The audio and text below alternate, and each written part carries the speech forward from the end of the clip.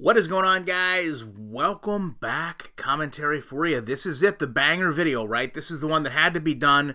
Kenny Rogers, know when to hold him, know when to fold him, know when to walk away.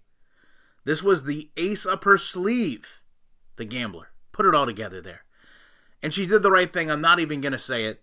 She knows what she does as a creator. This channel right here, Foodie Beauty, 7 days ago, 13,000 views.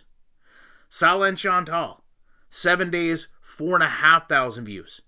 She knew she had to get the most exposure because this is going to be the one that everyone wanted to watch, and she comes out in front of it and says, I expect there to be judgment about this lovely place, but don't you fret.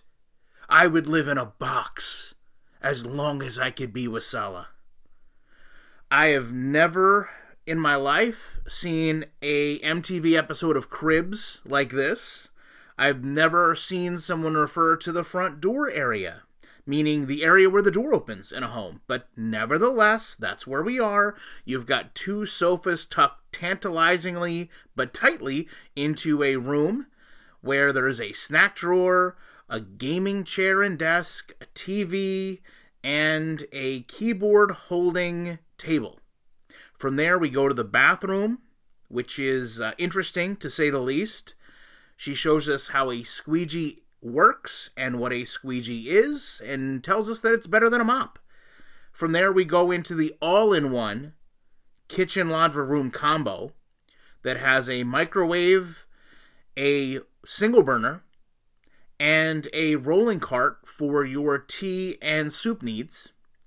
And then we go into where the magic happens. And by where the magic happens, I mean the bedroom that has 2 candles, 2 dumbbells, and a TV where apparently they watch themselves on TV with their couples channel. And that's it. I will say that there's no shame in living in a smaller place. There's absolutely no shame in minimalist living, but I will offer when you project a certain type of lifestyle, when you borderline come online and degrade others that maybe make less than you do, have less viewers, less subscribers, when you talk about someone owning a business, when you talk about being a boss, when you talk about having a villa, you inherently set expectations, and when they're not met, you have to hold that. And you can't hold that by saying people are being judgmental towards me. No.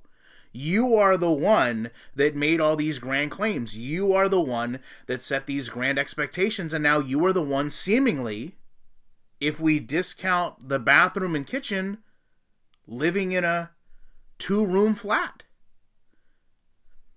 People are going to have something to say, Miss CEO.